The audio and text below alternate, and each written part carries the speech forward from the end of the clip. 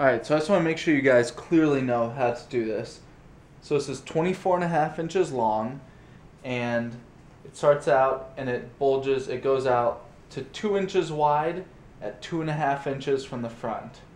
Then it's 3 inches wide at 7.5 inches from the front, and then it goes down to 2.5 inches wide, 13 inches from the front, and continues 2.5 inches wide all the way to the back.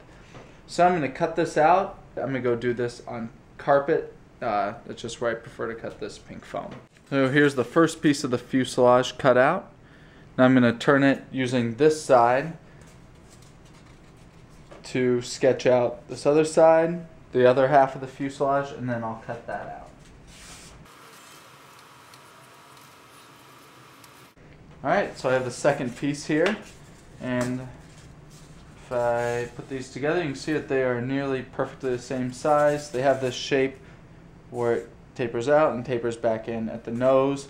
We'll sand this down eventually, but that's great for now. So here's the plane. What happens is that one of these pieces goes on top. I haven't fit this in here yet.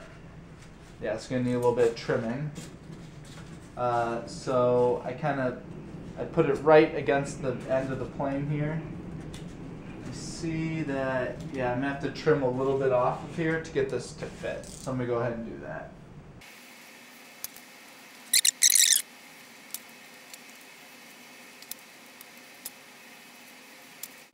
So both of these pieces should fit in here tightly because it helps create strength in this plane.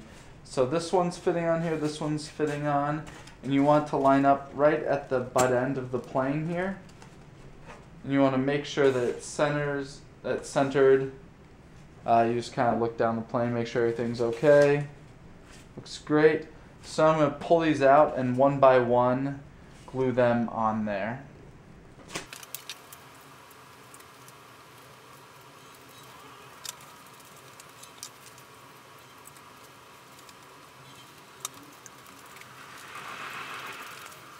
Alright, so here's the plane as is. You can see this is starting to look like the final product a lot here.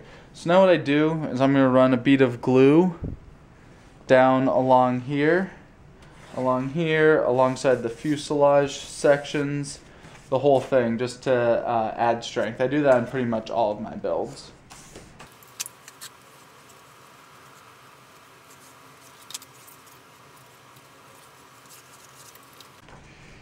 Alright, now I'm going to put some glue in between these halves and glue them down together.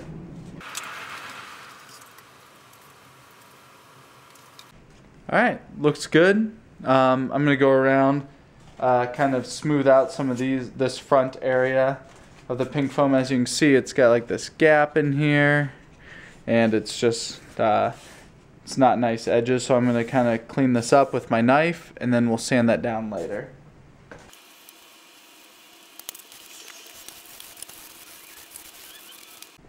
Alright, just by sanding that down, I think you can see it gives it a really nice shape. I just busted off the nose there a little bit. Just sand it down, make it look better. It'll be okay. Alright, so now that that's done, we're going to move on to making some fins for it. Alright, so the fins for this plane, as you can see here, they extend up and down below the fuselage. They have this little area down here. So what you're going to have to make is a little bit of this extra hangover here and a slot in the fin for it to slip over the this main wing piece here. Hope that makes sense. So the best way to do this, I've already sketched it out here, and I'm just going to run you guys through how to do this. So make a line. This is a flat mark on here. This is a flat edge of the foam. This is just extra piece of the foam from the build. Half an inch up and extend that all the way down. So, and that's going to be your base piece. Forget the bottom part for now. And then from this bottom, on this flat area, let me confirm. Make one mark that's 4.5 inches back and 4 inches high. That's this mark. And connect this down to there. So it's 4.5 inches back, 4 inches high. And then make another mark, which is going to be the one up here, 6 3/4 inches back and 4 1/4 inch high, and connect that, and then connect this down to a mark right here that's 5, let me confirm, yes, 5 1/2 inches back. So you get this basic shape. Now at this 1/2 inch below, extend this down, just extend this back line all the way down to the bottom, and then make this mark, so this is 2 inches back from here to here, 2 inches back, and angle that down. So then you'll end up with this piece here. And then this little cutout area, my foam board I use is about 5 millimeters thick, so this is 5 millimeters thick, and I left 3/4 of an inch back here. So then you cut that out, do one of them, do one, and then do the other. I just reversed it here. You can actually do two of the same. That'll work just fine. Cut these out. Alright, so I just went ahead and cut out the fins, and that's a good point in time to add anything that you're going to add to them. I like adding color. I like doing green on the right and pink on the left. Just helps keep it keep my orientation in the air. And then I made sure that this little slot on here worked fine. So luckily we have these, we drew these vertical lines earlier so that we can use that to easily line up the fins. Oops. Just kind of slip it on there and lines up perfectly. So now I'm just going to glue these on.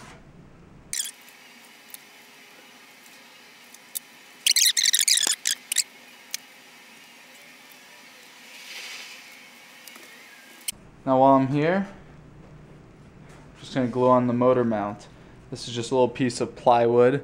I'm not too sure how thick it is, just thin little stuff.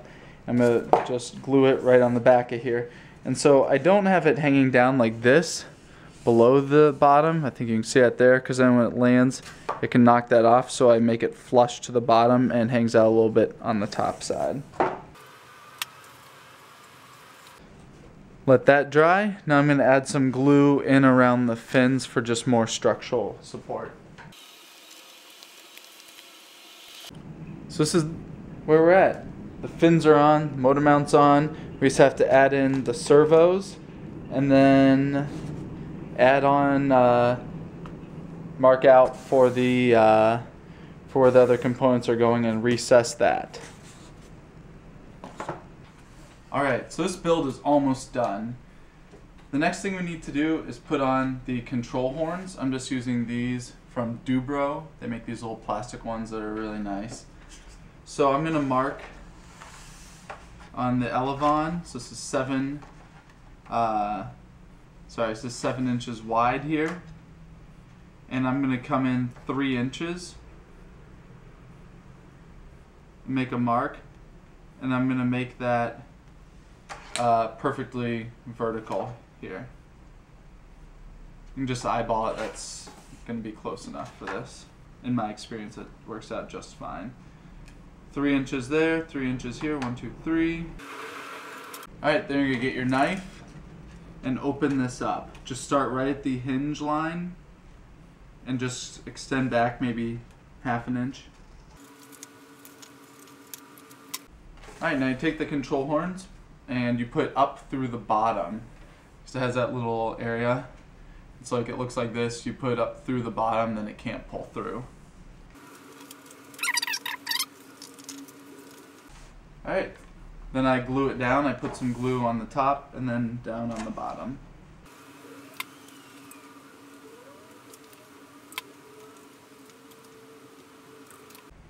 Alright, now I'm just going to let that dry. Meanwhile, I'm going to get my servos.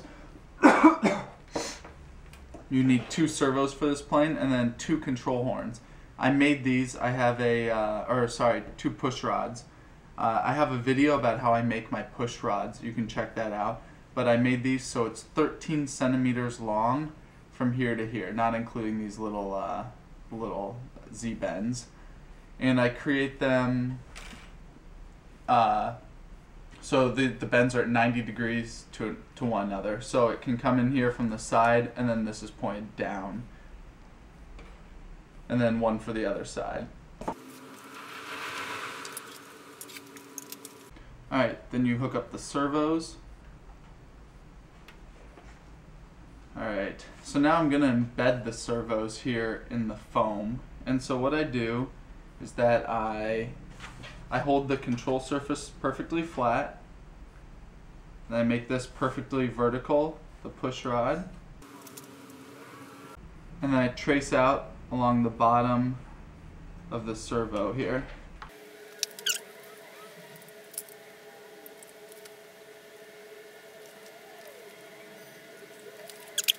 So then from where the servo is, so that's obviously sitting on top of the foam. Once it gets embedded, the servo needs to move forward a little bit to maintain a flat control surface. So from where I am here, I go about 2 or 3 millimeters to the front. I'm going to go 2 millimeters up. I'm going to move it. Alright, now you get your knife and you want to cut out this servo pocket here. And the way that I do that is I stay inside the lines to make sure that it's tight where the servo is going to sit.